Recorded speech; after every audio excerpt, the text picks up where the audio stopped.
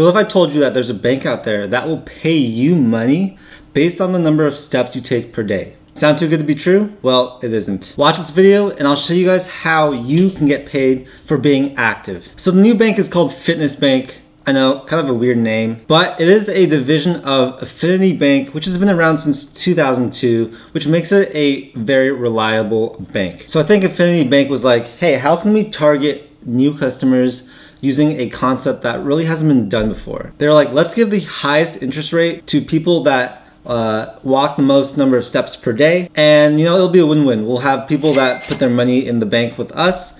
And then also, you know, we'll be encouraging people to work out, be more fit, and they'll be making money when they do that. So what most banks in the US offer right now is like either flat rates for all balances. Basically what that means is no matter how much money you put into their savings account, you get a fixed like 2% interest rate. Other banks work with balance tiers, so depending on how much money you have stored in the account, that's gonna determine the interest rate that you are getting. Now, Fitness Bank also uses tiers, but they don't care about how much money you're putting in.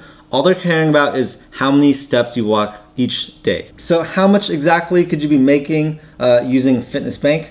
Well, let's take a look at the numbers. If you walk on average over 12,500 steps each day, you're gonna be in their highest tier. You're gonna be making 2.75% on your money. Now, if you're between 10 and 12.5 thousand steps a day, you're gonna be in their second tier, and that tier pays 2.5% interest, which is actually still very high. Once you get down to between 7,500 and 9,999 steps, that's when you're gonna be at their 1.75% interest tier. You know, not as good as Ally Bank, some of the other fixed rate banks, but still not too far from it. Between 5,000 and 7,499, you're gonna be at their 1.25% interest rate, which to be honest is pretty low right now. So if you're only walking that many steps per day, if you're not gonna be motivated to get out there and put in a ton of steps, then this is probably not the best savings account for you. And then finally, if you're sedentary, if you don't really work out, if you don't really run, walk that much, and you're getting in between 0 to 4,999 steps per day, then I wouldn't even bother with this account. You're gonna be making 0.5% interest. That's actually still really good compared to Bank of America, Wells Fargo, and Chase, but there are tons of alternatives out there that pay much higher. So basically the first thing that you do is you download their step tracker app. Once you have the app, they basically calculate the average number of steps you took each day for the last month. For Fitness Bank, they actually let you get the full 2.75% interest, their highest tier, automatically for the first month. So you could be walking like 50 steps per day for the previous month based on your data, but they won't care. You get that highest 2.75% at the start. So one question that comes up is, how does the app know when to sync your data? So what you're supposed to do is between the 1st and the 3rd of the month, you're supposed to open up the app and it's going to calculate your average number of steps and send that data over to Fitness Bank. If you do forget to open up the app between the 1st and the 3rd, then I think they just use the previous month's data. So maybe if you have the highest tier and you didn't walk that many steps for a month, then don't open up the app and just have it use your previous month's data. In terms of the actual amount of money that you need in your account, you need at least $100 to open up this account, and you need to maintain this $100 balance. Otherwise, you'll be subject to a $10 per month fee. So the reason why I think this is such a cool idea, it's a little bit untraditional. Like you have to put in the steps in order to get paid, but that's really cool because you can create groups with your friends, you can have fitness challenges, and it's just really going to, when money's on the line, it's really going to motivate people to walk more, to be more physically active. I know that for me, when money's on the line, when I could be making more money, that means I'm going to do whatever it takes. Now, is this the best general savings account there is out there? I don't think so at all. It takes a lot of steps in order to get the highest rate that you can get, 2.75%. In order to get in this tier, you need to walk at least 12,500 steps each and every day. Now, I don't know about you guys, but I'm probably walking 5,000 to 7,000 steps per day. And even that, I think, is quite a bit. So in order to get that 12,500 steps, you're really going to have to be actively going out there and walking.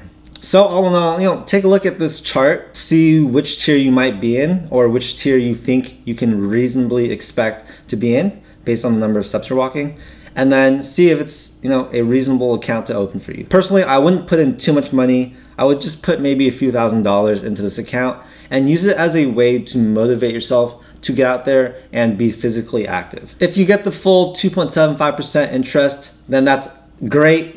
That's really high. That's higher than most banks I've seen, especially right now when most banks are actually dropping their rates like crazy. So yeah, in summary, this is a really cool concept. I'm really happy that they're doing something like this. It's just something that's out of the box.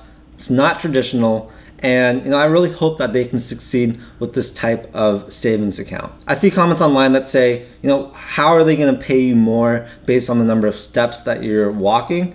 They don't make any more money based on the steps you're walking. So if you're walking 15,000 steps per day, they don't make any more money based on the money that you're putting in. They're just paying you more. So it's just like an incentive to be physically active. I think that's pretty cool. Do not put your money in this if you don't care about walking or running as your main source of exercise. If you're hitting the weights at the gym, that sort of exercise is not going to be accounted for in the number of steps that you take each day. So don't be surprised when you have a super hard workout at the gym, 2 hours of intense legs or whatever it is, and you only put on like 500 steps. It's entirely possible. Do get this account if you want a fun way to make some money. If you want to put some of your savings into this account and use it as a way to motivate yourself to become more physically active, I think that's a wonderful idea. Don't put all your money in this bank. Seriously, it's just so much out of your control that would affect your rate, in terms of, some months you might not be able to get out and exercise as much.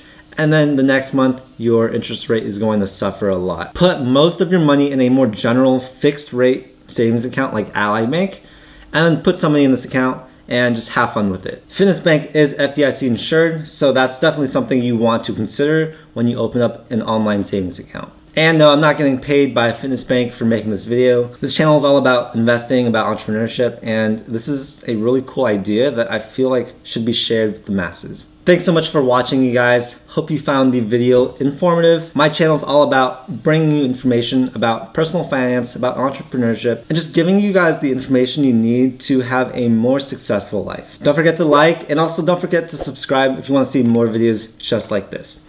I'll see you guys in the next video. Peace.